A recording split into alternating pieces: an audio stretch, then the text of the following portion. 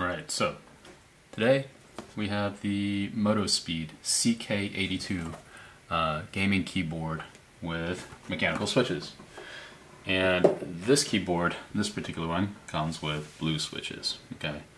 Now I have another keyboard here. This one is an Ajazz K860T, which is a wireless keyboard, but it's also a blue switch. So I just have this here just so we can, listen to two different types of blue switches, and you can get a sense of how it sounds. I also have the bigger brother, Ajazz K860T here, which is a red switch. So we'll listen to all of these so you get a sense of what these keyboards sound like, what's right for you. Now let's talk about this keyboard. So unlike some of the other keyboards, it does not have a detachable USB. So this USB cable is fixed. I kind of like it having it detachable, especially if you're going to throw it into your book bag and bring it with you. You don't have to worry about this getting strained.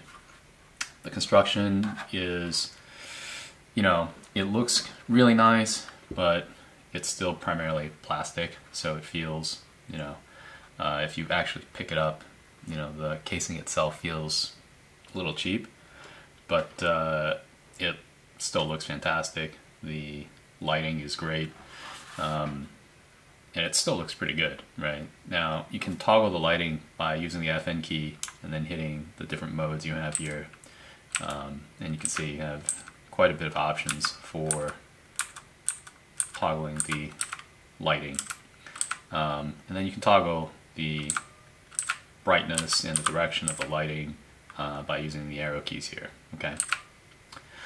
Now you can, obviously you heard it as I was typing, as I was toggling the lighting modes. It's quite, the blue switches are quite clickety-clackety, and while they're really satisfying to type on, if you're not familiar with blue switches, they can be quite distracting in an office setting or even in your own home if you have other people on conference calls, right? So, something to think about is you might want to avoid this keyboard and the blue switches if you don't want to hear it in the background, or if you're in an office setting working with other people. So what we're going to do is we're going to do a typing test so you can hear what this sounds like.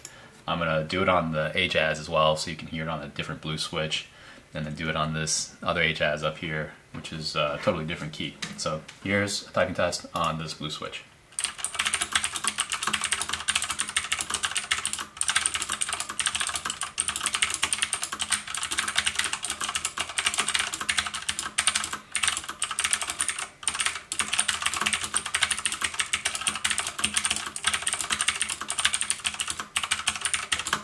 Okay, so yeah, it's quite, quite loud when you're typing on it, but it also sounds very satisfying.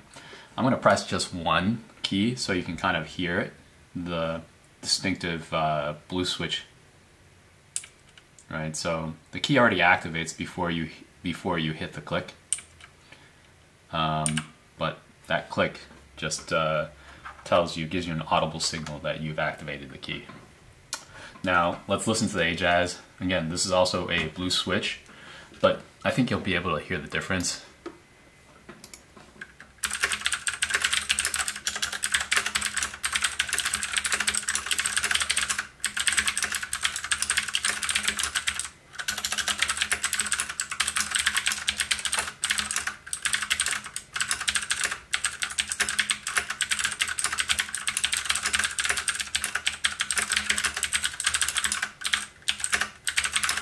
Okay, so yeah, and both of these are blue switches, but this is a much more muted blue switch. My personal preference, I like this blue switch a little bit better on the Ajazz than I do on the MOTOSPEED. Just for reference, we'll do another keyboard here. This is a red switch. So let's reset.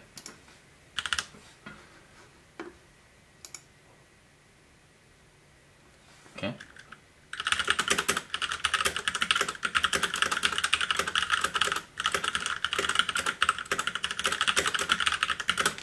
So obviously, if you're working in an office environment, if you have other people working in the same space as you, on conference calls, don't get a blue switch, right? If you get this blue switch, it's really satisfying to type on, but you know, it's going to wake your neighbors and annoy the other people that are working in your environment. Okay. Overall, this MOTOSPEED keyboard, in my opinion, is it's a pretty good keyboard. It's a nice option. You know, like I said before, construction feels a little bit cheap, but it still really looks really nice on your desk, and you know, it's a really satisfying keyboard to type on. Just again, be cognizant when you pick a blue switch, right?